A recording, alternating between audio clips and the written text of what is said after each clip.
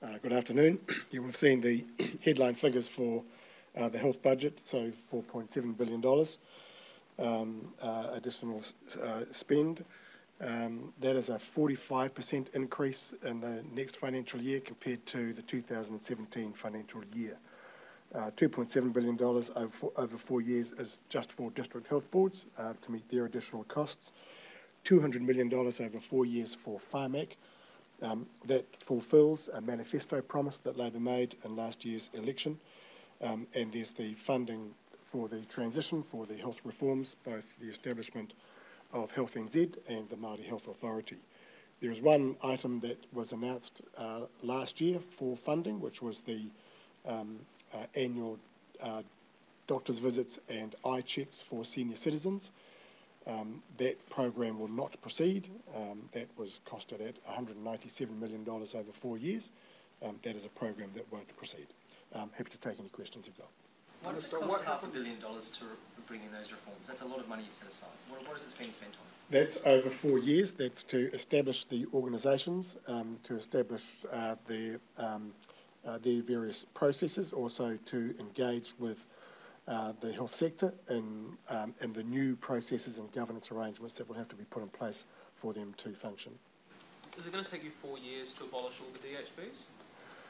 No, the DHBs will go out of existence on 1 July next year, but the new organisations, the regional bodies, the locality, more localised bodies will have to be established, as will the governance arrangements, not just the governing boards of Health NZ and the Māori Health Authority and the regional divisions of Health NZ, but also for different functions. I am expecting that there will be external governance arrangements set up for particular functions. So that money will just, that money that's scheduled for 4 years for DHBs gets soaked up by the new system. Does it, this might be thinking too far ahead, but the DHB deficits, is that sort of calculated in here at all?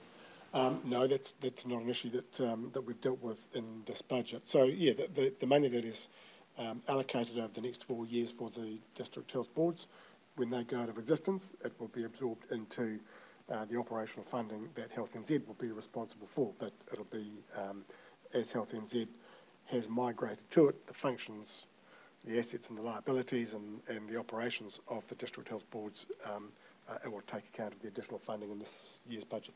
Money for mental health?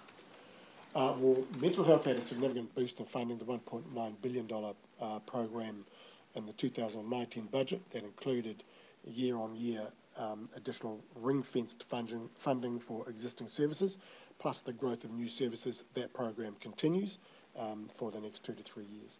Did you want more money for farming? Sorry? Did you want more money for farming? The manifesto commitment was $200 million over 4 years. We've got $200 million over 4 years. You want more money for farming?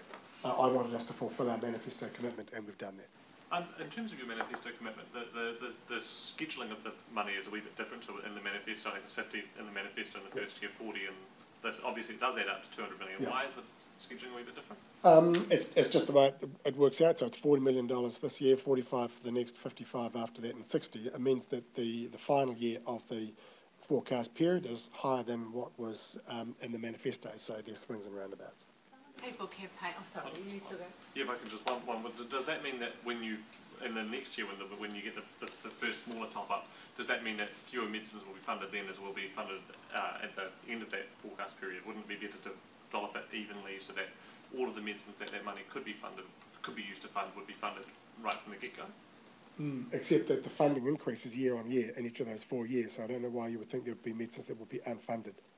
Well, I suppose $60 million in the next in the final yep. period would buy more money than $40 million would next year, right? Sorry, you'll have to run that past me again. $40 million would buy fewer medicines than $60 million would.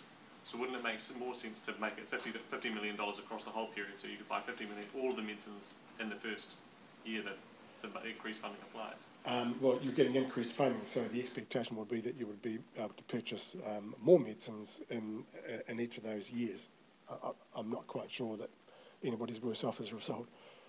Sorry, there was a question here. The people campaigning for more Pharmac funding who were here last week, I would say they're devastated by the $200 million. and they say that people are going to die as a result of that funding not going up. What would you say to them? First of all, I don't buy into extremist rhetoric. Secondly, under this government, Farmac funding has increased now 25%. Compare that to the last 3 years of the last government, where it increased less than 7% over that 3-year period. The budget is now over $1 billion, in fact over $1.1 billion. To the extent there was a call to double it, when you have a budget of over $1 billion, you don't double that in a single year. That is enough to get all the drugs that are needed by people in New Zealand for their various conditions? Look, it is always challenging with Farmac, but we have significantly increased Farmac's budget in the time that we have been in government, because we do want to see more medicines funded. We know that Farmac has a challenge with ensuring that new technologies and new medicines that come online are available to New Zealand. We have a number of reviews going on, the review about Farmac and its decision making. We also have the work being done by the Cancer Control Agency, which includes looking at treatments that are funded by Farmac and comparing treatments available in New Zealand compared to overseas countries. I'm confident with all of that work, we will over time make sure that we have a regime that is, that is fit for New Zealand and the demands by New Zealand patients on our Farmac budget. The Health Authority, that 127 million for the programs, are you sort of anticipating that'll be up and running and spending quite quickly? Like, what time frame do you think it'll be up and commissioning stuff? Well, we want the interim Māori Health Authority in place, in a matter of months. So there'll be an interim governing board and interim arrangements put in place. And we want, in the interim board, as it's doing its work, is to start thinking about innovative ways of health services for Māori, and then once it is in place, the permanent arrangements are in place from 1 July next year. It'll have a budget over the next 4 years to continue that search for innovative practices and innovative services. I think, as Peeni Henare said, obviously once the Māori Health Authority is in place and we get a better picture of what the demand is and therefore what a more suitable long-term funding stream is for the Māori Health Authority, standing alongside Health New Zealand, that picture will change. What do you say to critics who say that the overhaul of the DHB system, the money used on that would have been better spent on Farmac? We have a system that simply is not serving New Zealand's health needs at all well. We have to make a change to the system. Everybody I have spoken to in the system, and I've done an extensive range of stakeholder engagement in the last few months, everybody says it has to change now, and it has to change quickly. There is a price attached to change. It does cost to make change. The long-term investment is we have a health system that is better designed to meet the needs of all New Zealanders. All right, thank you.